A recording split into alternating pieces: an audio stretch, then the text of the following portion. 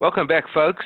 Greg Silverman here, CIOs and Bow Ties, and we are continuing our week-long deep dive into all things biotech, longevity, gene therapy, viruses, and the like, and continuing along that very interesting thematic. And I've learned so much myself just going through this process, so it's been very rewarding, and hopefully I'm going to make it rewarding for you, the listener, as well. On the line, we have another fantastic guest, I'd say another thought leader in the, can I call it the longevity space? I hope I can. You can correct me in a second, Liz. But let me tell you about Liz Parrish. She is the founder and CEO of BioViva Sciences USA, Inc. BioViva is committed to extending healthy lifespans using gene therapy. Liz is known as the woman who wants to genetically engineer you. She is a humanitarian, entrepreneur, author, and innovator, and a leading voice for genetic cures. Strong proponent of progress and education for the advancement of gene therapy. That's something I definitely have a few questions around. Actively involved in international educational media outreach, and is a founding member of the International Longevity Alliance. Founder of Biotrope Podcasts, found on iTunes, committed to offering a meaningful way for people to learn about current technologies. So founding member, as I mentioned, of the American Longevity Alliance, a nonprofit trade association. So, wow, okay, powerhouse in the gene therapy space. So, Liz, let me firstly just welcome you on the podcast of CIOs and Bow Ties. Thanks for having me, Greg. I really appreciate you reaching out and wanting to have the conversation. Excellent. Well, likewise, thank you for coming on board. Before I dive in, I'm just a little bit curious about your background itself. I think you were at the University of Washington. I'm just curious about what you studied and how your interests brought you to this point where you are so squarely focused on the longevity side of things. And can I call it longevity? Is that okay to call it that? Yeah, I think it's okay to call it longevity. I think it's becoming really known as being in that area, which it shouldn't really be separated from healthcare. As a matter of fact, today we have what I would call sick care. We wait for people to get sick and then we treat them. Mm-hmm. But biology and the science behind it is moving towards actual healthcare where we treat you before you get sick. So I did have some biology in my background. I was vastly interested in it, but what led me to the present state of being in business with biotech is that from 2011 to 2013, I actually worked for a volunteer program for the advocacy of the use of stem cells. So it was an educational platform used to teach and disseminate information about what stem cells were, that embryonic stem cells were very, very small percentage of the development, and that they were in fact not fetuses. But the major development in the area of stem cells were called autologous stem cells, or the patient's own stem cells used in their body. Mm-hmm. And I became super fascinated with what's called regenerative medicine. Mm-hmm. And I started to delve deeper into why stem cells behave the way they did, and I met with epigeneticists. So epigenome means, how it's essentially what genes are turned on and off, why one cell behaves differently than another cell, even though they have the same genes in them. Mm. And I fell in love with genes. I kept telling everyone, I think we should start looking at the gene therapy sector. But my work with the advocacy of stem cells came to a screeching halt in 2013, so 2 years into the technology, when my son was diagnosed with type 1 diabetes. Mm. And I was thrown into, the world of Children's Hospital, mm-hmm. and seeing all of these sick children around me, mm-hmm. realizing that without modern medicine, my son would be dead. He was dying. And I asked about these technologies that I had learned so much about, and I found that they're not really translating to people. As a matter of fact, they seemed rather shocked that I asked. They said, that's experimental medicine.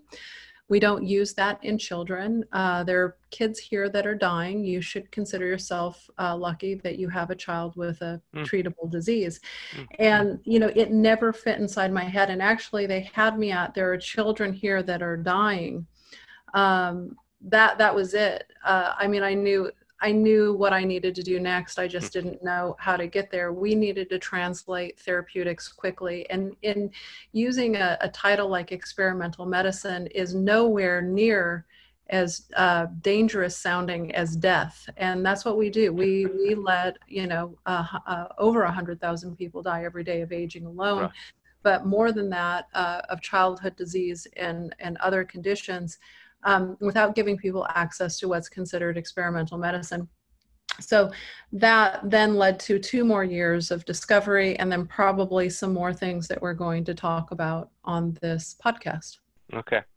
Well, as they say, adversity breeds opportunity. So I'm sorry you had to go through that, but also happy that we get to speak about it now. So listen, I'm just going to start with the novice gene therapy question, if that's okay. This is really the novice one, and hopefully some of my listeners are here where I am at.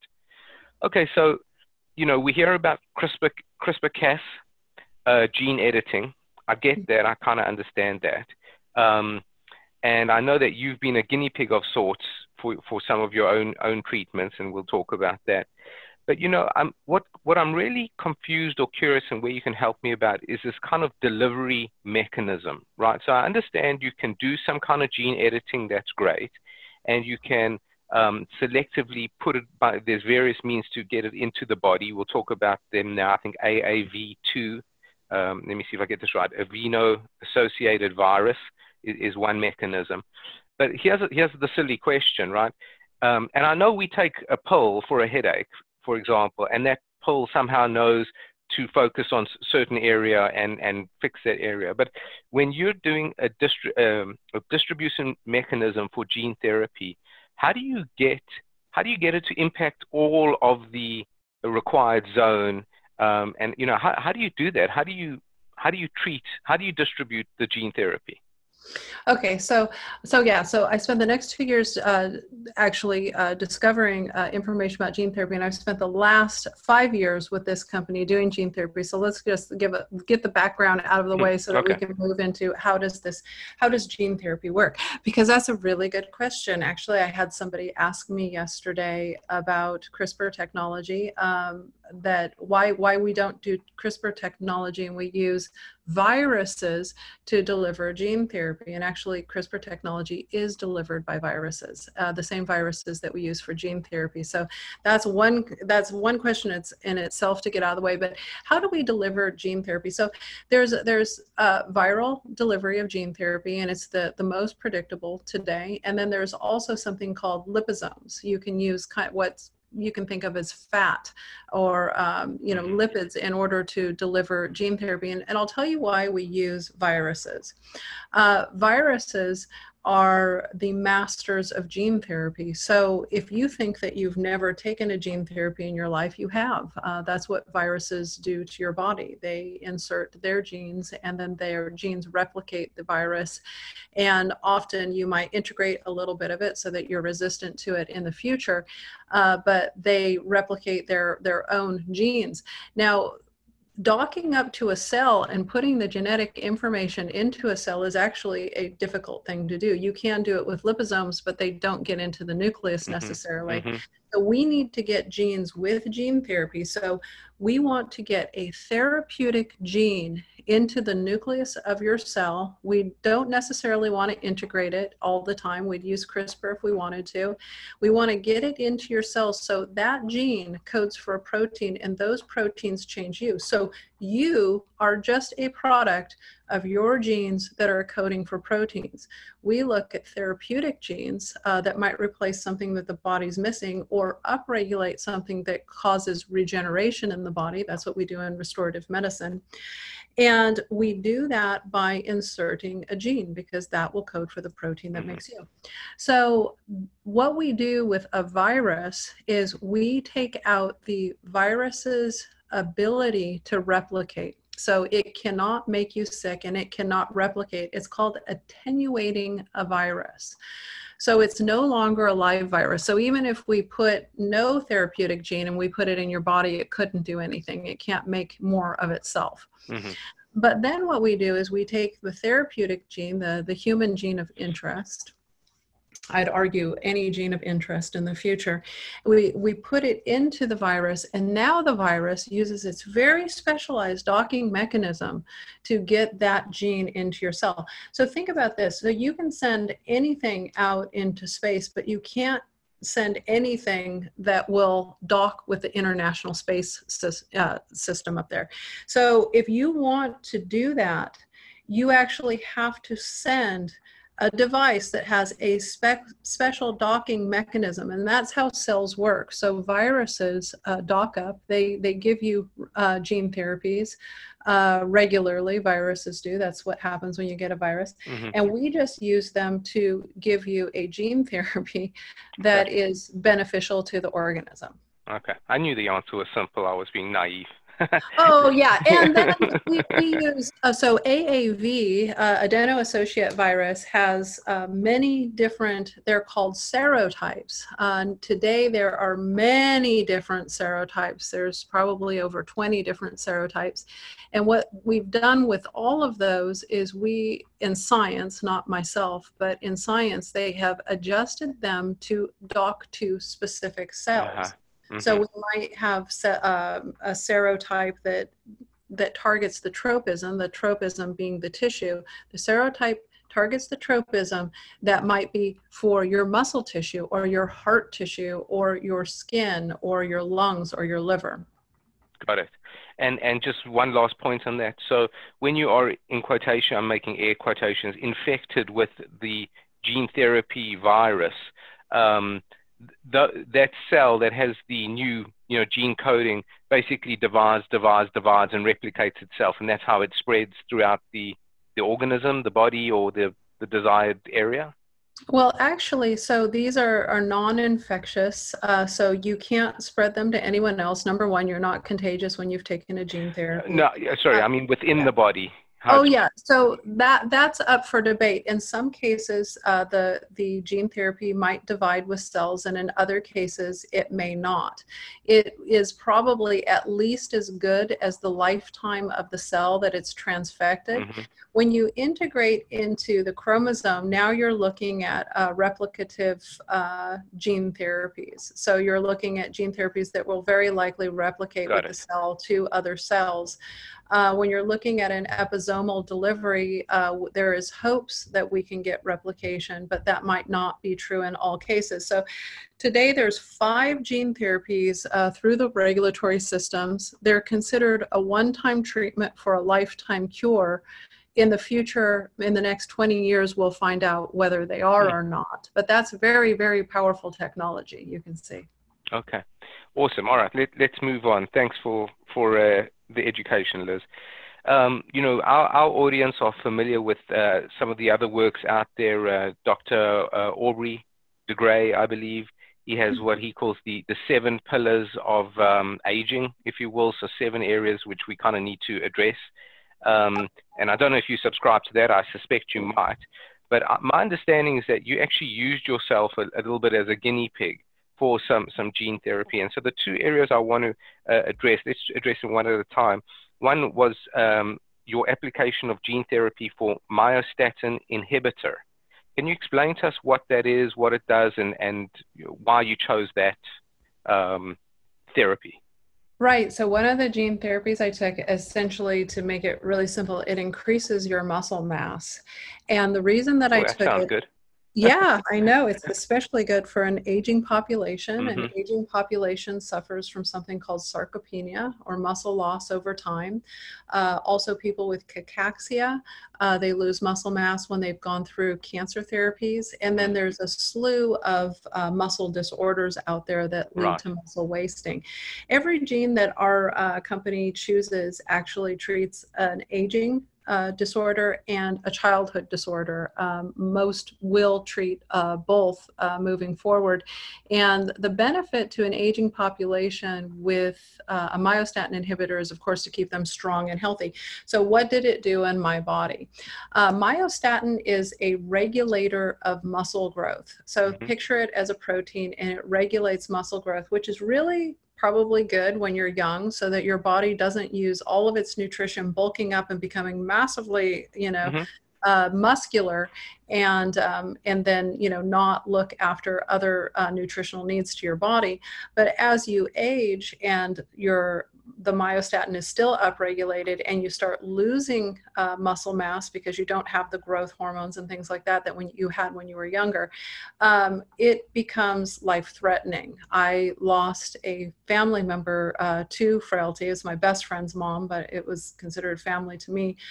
Just this last summer, she was told that she needed to walk with a walker, and might have been or might not, but she fell, and that was it. She hit her head, and it's actually quite devastating. And otherwise she was mentally alert and had every other one of her faculties. So frailty really does kill people, and it really is an awful thing. And keeping people strong and active is great. So what happens with the gene therapy is you put the gene therapy into your muscle cells. We have a proprietary way of doing that with patients.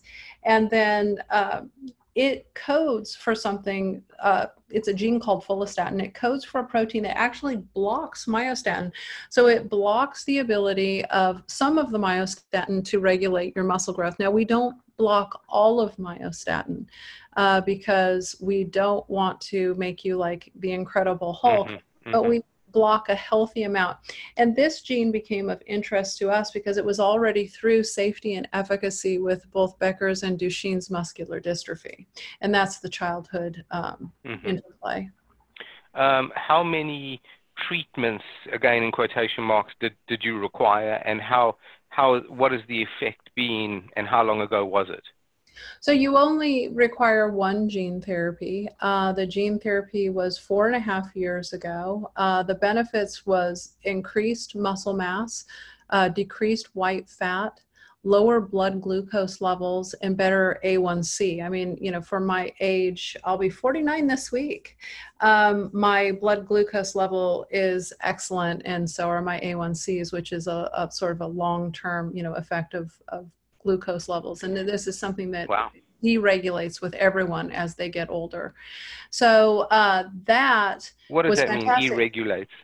Well, you basically start to slowly slip into what's called metabolic disorders as you age. So your chances of getting type 2 diabetes goes up exponentially, as do other, blood sugar related issues and glycation buildup of proteins. So what BioViva, we actually look at the 9 hallmarks of aging.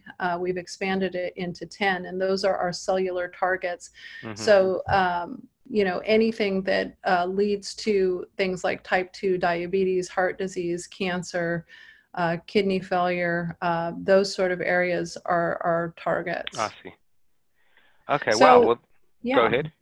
So we saw basically better blood sugar control, and we took MRIs before and MRIs after. We continue to do that. So BioViva itself does not treat patients. Our exclusive partner called Integrative Health Systems does. And so we continue on taking MRIs as evidence of muscle mass increase and white fat decrease, which can be really beneficial to the organism as well. Okay, we'll get into IHS in the next segment, but the other one that I came across was I guess a gene therapy which you applied to yourself was related to telomerase. Telomerase, I hope I'm pronouncing that correctly. Can you talk a little bit about that and why that? Sure. So why would a person take a telomerase-inducing gene therapy? I was the first person in the world to do it, and it's because telomerase, telomeres are the caps at the ends of all of your chromosomes. And as we get older, they get shorter. And they are tied in with what's called the Hayflick limit. So when telomeres get critically short, cells cannot divide anymore and they become senescent.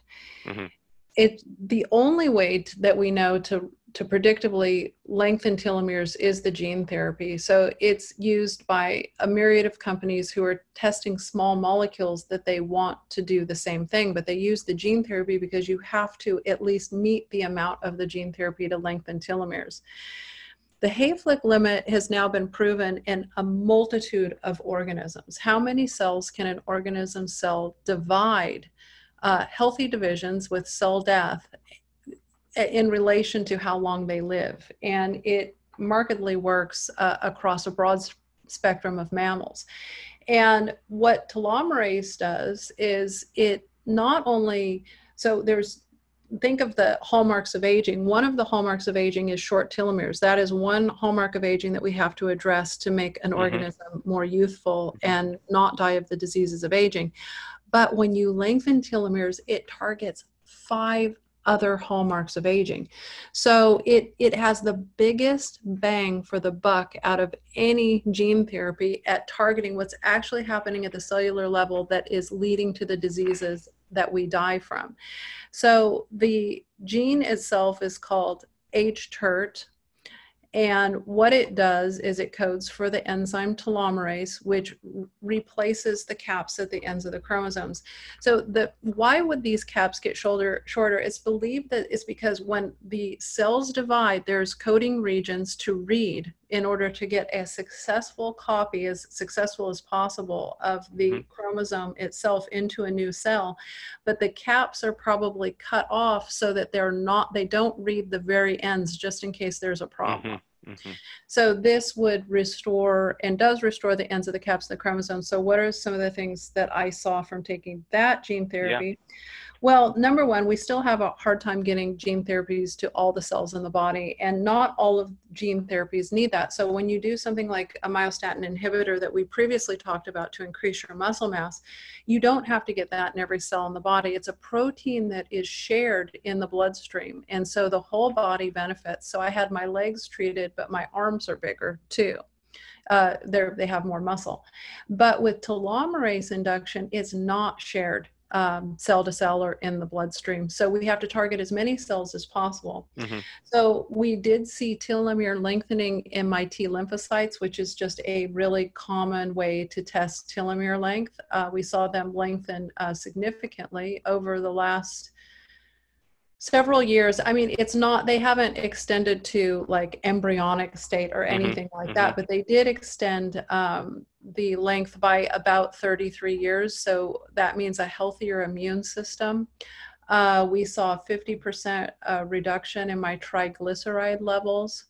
And we saw no increase of cancer risk, which is what we predicted would be the case. And since the time I took the telomerase induction, and now there have been a couple more studies out that show that telomerase induction does not increase the risk of cancer. It may actually protect the organism against cancer, because one of the hallmarks of aging that telomerase helps with is genomic instability.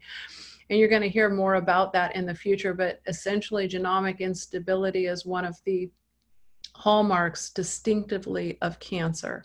So when telomeres get short, the chromosome becomes less stable, and a less stable chromosome is probably why we have such increased risk of cancer after the age of 65. I do understand that, believe it or not, and again, from the a New York Times article I read once upon a time, the analogy that's always stuck in my head, and you'll probably fall off your chair being the scientist here, but the description I glean for telomeres is essentially, if you look at a shoelace, at the end of each shoelace you've got those little plastic clasps or whatever that kind of keeps the ends from fraying out. And so anyway, that's the analogy I use. I hope it's right. And so when you lose those caps, everything becomes frayed, and eventually it's hard to thread the shoelace. Yeah, exactly. You can't restring it. If it comes out, it's like it's this big mess, and it's time to get a new shoelace. And at that point, we really would have a hard time getting new chromosomes. So it's a really important part of aging. I don't believe that lengthening telomeres itself will cure aging all by itself, but I do believe that it does the most benefit. I mean, skin has been restored to a healthy state in animal models. Cells have become younger in dish. Cells go on to infinitely divide and go through cell death, not cancer. With telomerase, it's considered immortalizing a cell line. They might not go on forever, but they go on beyond what our Hayflick limit is. And those are all, that is a therapy that is going to have to be part of any true longevity protocol. Got it. Okay, Liz, I'm going to let you take a breath here. We're going to take a short break. When we're going to come back, we're going to speak a bit more about the commercial side of BioViva. So hang with us and we'll be right back.